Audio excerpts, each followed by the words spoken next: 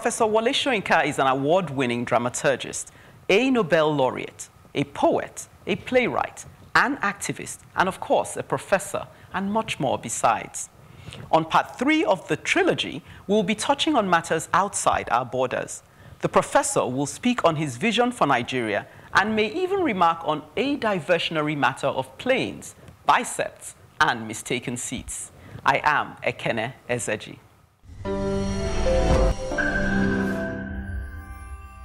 Thank you again for enriching my time here with you. I want to talk on issues concerning the xenophobic attacks. I know you're a passionate Pan-Africanist, and I wonder how you felt when you started hearing again about xenophobic attacks yet again in South Africa. What were your feelings? As you know, it's not new, and it's not against Nigeria alone, although Nigerians appear to have been targeted, taking the brunt. Okay.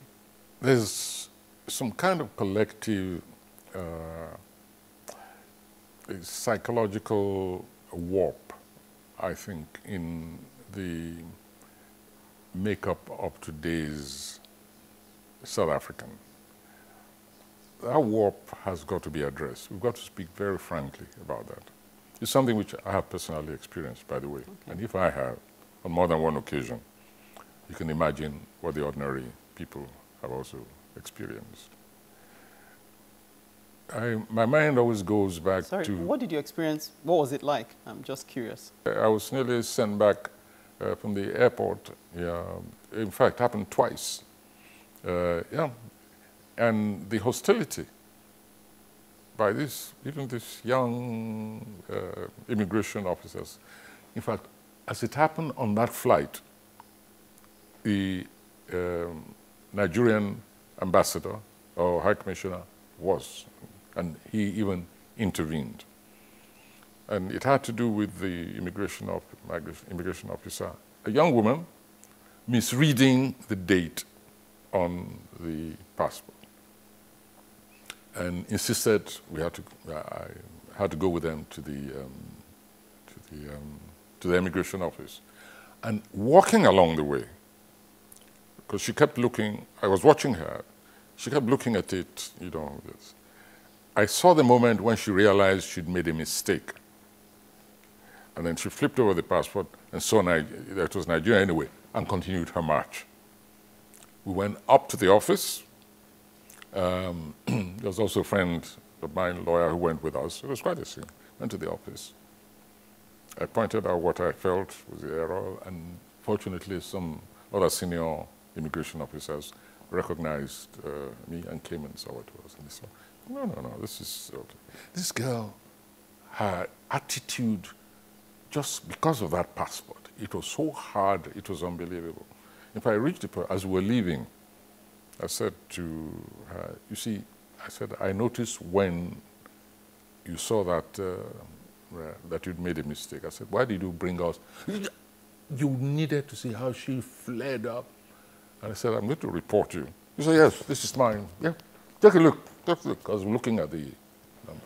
So I was, pacified by the senior people and the ambassador who were around. They just sleep. This happened to me there. It's not the first time. There was another time I was kept there. I was coming from the States at that time, and there was, I didn't have a visa. I was an emergency thing. I was invited for a lecture. In fact, it was in connection with Mandela's celebration, and I was assured there would be a visa waiting for me at the airport. I don't go anywhere I'm not invited. I was assured there'd be a visa there. Anyway, cut a long story short, it took Gracia Machel. I was already on my way out. It took Gracia Machel to intervene. I said, do you know what you're doing? With this, and she raised hell with them. I spent about close to 9 hours at the airport. I just said, I am leaving here. And after that episode, I did not go to South Africa. I turned down invitations, over 9 invitations in 2 years. I said, I'm never stepping into your country again. I went, gave the lectures. I said, I'll do anything for Mandela, his memory, and so on. For me, He's my avatar. I said, dude, but at the end of the lectures, I took my luggage to the lectures. Straight from the lectures, I went to the airport and left. I said, I'm dusting the feet of this country. But isn't it strange that a man with such a legacy could have people who don't seem to bear the hallmarks of what he stood for? You know, as I'm speaking to you here, I am owed money by some South African firms. And I went to give a lecture once. They owe me, till today, $15,000. In fact, I wanted to ask Buhari, I want to send him a note, say, could you please collect my $15,000 from me, from these VUCA people they are called? You see, because I'm a Nigerian, they want to cheat me out of $15,000. You know, they are strained to deliver that lecture. It's now over 2 years ago. They think they've got away with it, but they've got another thing coming. I'm a very patient person. You're still I just waiting. hope that money is accumulating interest there. And I said to myself, why are they treating me like this? But I've spoken to other South Africans, including some young people who do straightforward business, you know, contributing to that society. And the treatment they receive, there's something very serious. That's why I use the word warp. There's something that's happened, I think, maybe as a result of the apartheid experience, is suspicion that other people are coming to treat them like, you know, the Boers treated them, a kind of victim complex, maybe also aspects of Frantz Fanon's theory about how victims tend to victimize other victims even much more than their own oppressors. It's something which, let's speak frankly, South Africans have to deal with. One is not denying that Nigerians themselves can be a handful outside. We know that. But then there are other nations also who are more than a handful in other societies. It's very easy to target collectivities. We know we are not innocent here totally of xenophobia, of victimizing immigrants among us.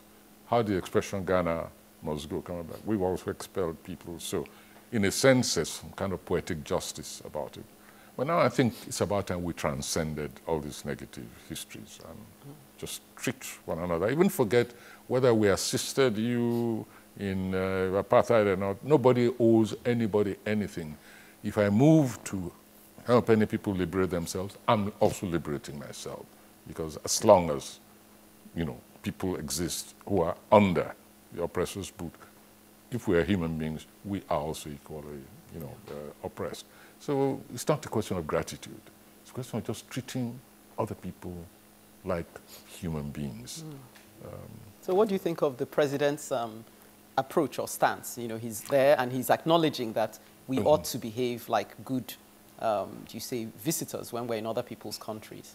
The first thing I want to say is that I'm very glad that we did not retaliate, at least in that crude way. Yes. I know there are one or two instances which happened, but basically, collectively, we did not retaliate. That's very important. You know.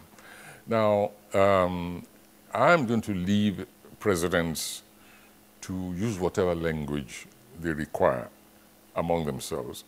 All we want is action.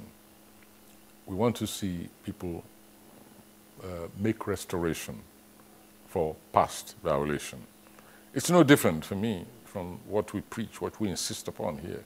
I don't want to hear when, and I said it at the time, I want to hear when people have been slaughtered, you know, just mindlessly. I don't want to hear a president then going there and saying, you must all learn to live together like neighbors. That's not enough. We've got to see you take action. Punitive, restorative action. Those who have violated others, they must be made to make restoration one way or the other. Only then can you close the circuit of violence. Pious statements are not enough because pious statements do not address the grievances of those who've been violated. So whether we're talking about Benue, or we're talking about Kaduna, or we're talking about Zamfara, or we're talking Johannesburg, the same measure of humane interaction has got to be applied. Pious statements are not enough.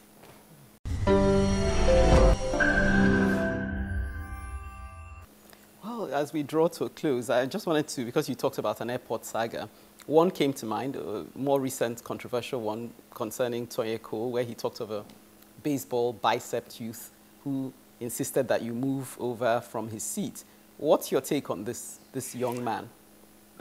Let me say one thing, by the way. I was not part of that event. Again, when we talk about Fake news. the social media, they make me sick. Oh dear. This thing didn't even involve me. I sat in the wrong seat. My ticket was D. There were 4 seats, A, B, C. So I assumed D was the fourth seat. I sat there. And this young man came and said, "Oh, this is my seat." I said, no. So I brought out, stub on my ticket, called the, I didn't even call, the air hostess steward. I was looking and she assisted me. She said, no problem. I began packing my papers to go next. So it was the others. This thing was entirely between the people on the seat and this young man. And they said, "What's the matter? Take the seat next to him," you know. And then they gave me the impression that because everything went quiet. But in actual fact, the young man was waiting for the crowd, because people were still coming in. And so I realized that. And so when they finished, I invited him to come and take his seat. And then something went on between the two. I was reading my papers. So I wasn't even part of this whole thing. But what matters is that when the new passengers had finished passing, it was possible then to comfortably change seats. And that's what happened.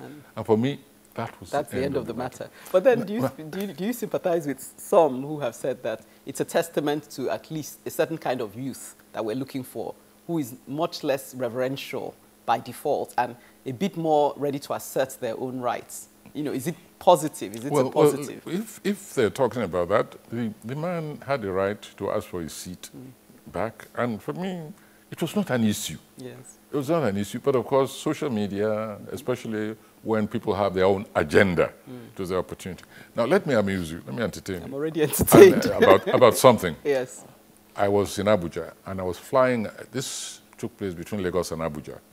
And the reason I was in Abuja, I was to fly out the following day. The following day, in the plane, when I got to my seat, people had occupied my seat. Okay. So the shoe was on the other foot? Yeah, the shoe was on the other foot. I said, "Madam, this is my seat." She looked, she found she was wrong. We changed seats. Fine. No drama. More. That same trip, it was a very remarkable trip. Between London and Nigeria, I got there. A whole row of them. If I had the card of one of the women who's sitting in that place. And behind them, this time I was in an economy seat. And so I said, "No problem. I'll take the seat next to, behind you." It turned out it was not just one seat, the entire row. Apparently after the first person came, the next person joined. So you had a whole row of people sitting in the wrong place. Everything went on smoothly. We stayed, which I can't even remember how we started moving around. And so this was not an issue. But people are insane on, I've used the expression St. Vitus dance, you know, which that infectious dance which took place, overtook people in the medieval Europe. And everybody began to dance. They didn't know why they were dancing. They danced from morning till night, night till daybreak. They started the following morning. And apparently it's an epidemic which happens from time to time in certain parts of the world. Nigerians are constantly in the grip of St. Vitus dance, in which some trivia I think becomes an issue. Yeah. It shows that there's something fundamentally wrong somewhere, and what I think people sometimes call transferred aggression. So they take out that aggression on the media, and I just happen to have been caught in the crossfire. But it just was ridiculous. Some of the links which are sent to me, it was like, "Well, you were like that in your youth." I said, "What is my business? What has that to do? Like what?" Yes, yes. You know, I even got from one even sent me a quotation from my biography when I said I was not going to prostrate to, you know, I didn't like prostrating. Why should I prostrate to human beings when I don't prostrate to God? What that had to do with a mistaken seat on the thing. Very very sanctimonious something. They already assumed they knew where you were coming from. I didn't reply. But that's what you get on social media. From very quickly, because I know I should really be closing now, but I'm enjoying engaging with you so much. I want you to just say something about female participation in politics. Obviously, as a woman, we were a bit disappointed with the way we seem to be taking 2 steps back in terms of the appointment of ministers, despite the president's wife making an appeal for greater numbers. You know, do you feel this is why Nigeria is not showing any spark of inspiration? The fact that women are not being seen to be active in the political space the way they ought to be? Well, I was very disappointed also with the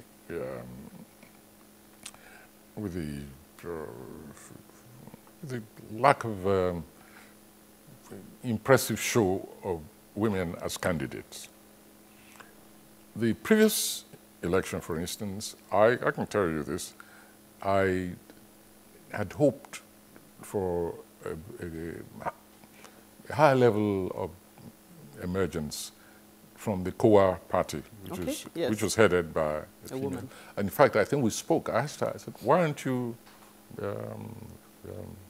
in this time? What's happened? But her party was still there. But she told me that the party decided to field this young man.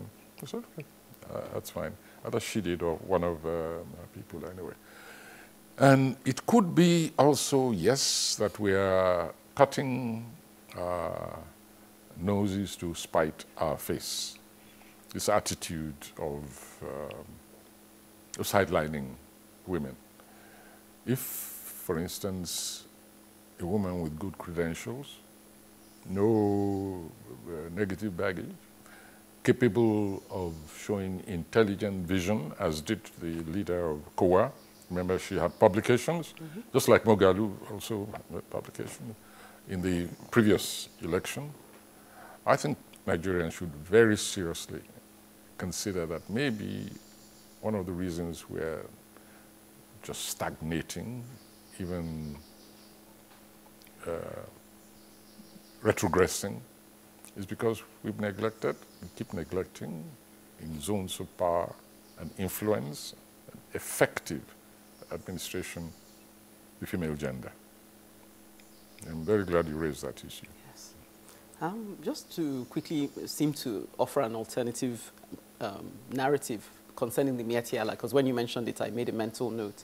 I had spoken to a Miyetti Allah herdsman who is based in Enugu, speaks Igbo to some extent.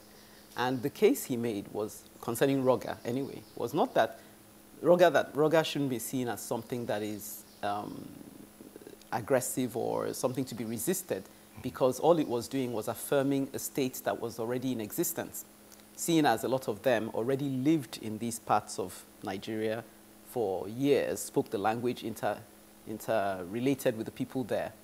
All it was doing was creating a confine, so to speak, so that people were able to respect their different. So I just want to tender that, because you presented a profile of an insensitive Miyetti Allah herdsman, and I just wanted to say, well, there are some who say they live amongst us and just want to be affirmed that they live amongst us. They don't necessarily like the way the government went about bringing it into the public space, but they feel that it's nonetheless a valid issue to pursue. Does that change anything? Yeah, in every organization, you have rotten eggs, you have bad eggs, and of course you have some sound eggs. You know, you even have good solid eggheads. That is, those who can intellectualize, you know, and situate situations, both in events, you know, conflicts, both in history and in contemporary terms. Those who are capable of looking at examples outside the nation and to suggest objectively these are possibilities. One thing which we must never do, or at least we do at our own peril, is to try and reward force, reward violence.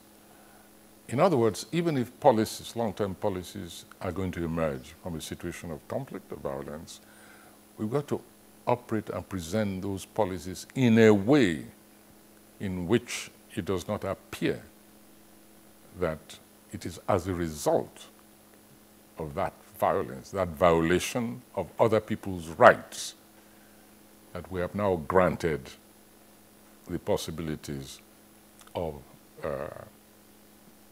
the requests So you're not in of the favor violators. You're not in favor of amnesties. Thank you. Okay. Yeah, this is where leadership, intelligent leadership, comes from. Basically, there's nothing wrong with government-assisted commercial ranches all over the country. Nobody would ever object to that. But we must stop this habit of doing things in a way which suggests that a particular business is the prerogative of just one ethnic group.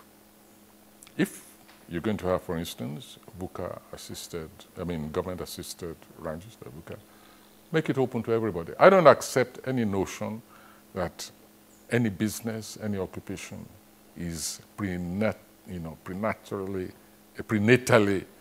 tied to any one group. I was very glad to read Melai saying that he also wants to be settled with a settlement. Yes, I read that. Yeah, why not? There's no reason why I can't decide that I want to go into the ranching business. Yeah. If VUCA is organized, is presented as an objective alternative, generally, not something conceded to any particular group, especially a group which has spoken out in such arrogant and authoritative and really peremptory terms, dictating to governments, warning about consequences if certain laws passed constitutionally by a government are not rescinded, who say they have a right to ensure that their own business takes priority over other businesses like farming, and thereby affecting even those of us who are not in those areas. In other words, a situation like that should not be treated in a simplistic manner of, okay, we found a solution, all is well. No, you don't do things like that. This is where, for me, this leadership failed in its presentation of an alternative to the nation. Thank you for that. Well, in closing, I mean, doubtless, despite all the myriad of problems we've touched on, and we haven't touched on all of them, you still have hope in Nigeria, I'm assuming. And so I just want you to speak of the Nigeria of your dreams, if you were to frame that for us. You know, where do you see us getting to in your dreams? Help us with that, please. Dream. I hope you're still dreaming. It's a good question because, it's almost, as you said something, I had a sense of deja vu, just as a flash. I'd even forgotten. In this very sitting room here, the Oni of Ife visited. We had dinner at that table just over there. And he was so agitated by, this clash, these herdsmen. Yes. And we'd spoken before, and he said he was coming just to have a brainstorming session. And of course, from that, we moved. What is Nigeria? What do we envisage about Nigeria? What do we see in Nigeria? What should come out of even conflicts like this? What should be the ultimate destination? And I think one thing which became clear was in Nigeria, which doesn't deceive itself, which doesn't forget its history, and therefore learns. A Nigeria which is ready to make mistakes, but got to admit even the mistakes of its own coming in being, the anomalies in its coming in being. A Nigeria which is capable of thinking for herself, and which recognizes the fact that if there's something artificial about our coming in being, we must begin by addressing such artificial beginnings. It doesn't mean that they're not viable. You understand me? We must not pretend. I dream of a Nigeria which no longer pretends about its own nature, its own characteristic. As I said, its own constitutional mode of coming in being. A Nigeria of complete equality, egalitarian apportionment, and the opening up of possibilities of individual fulfillment. It's not a Nigeria I can encapsulate in a few words. That's one of the reasons why I generally avoid that question. But I try to answer it today partially. I'm dreaming, in fact, of a Nigeria which is impossible to achieve. That's not a pessimistic statement. It's an ambition. Okay. I'll think about that. How an impossibility can be an ambition. Interesting. It's been a pleasure engaging with you. I feel like I could set up camp in your home and just come up with questions back to back, but we have to call it a wrap on this special edition. Thank you so much for hosting us. It's a lovely place here. I know you've enjoyed this conversation as much as I did. I trust you've been left with more than a few nuggets of insight. The vision of an impossible but ambitious dream of Nigeria. That takes some digesting. You've been watching a special edition of One-on-One with Nobel Laureate Professor Wole Soyinka, exclusive to Plus TV Africa. I am Ekene Ezeji.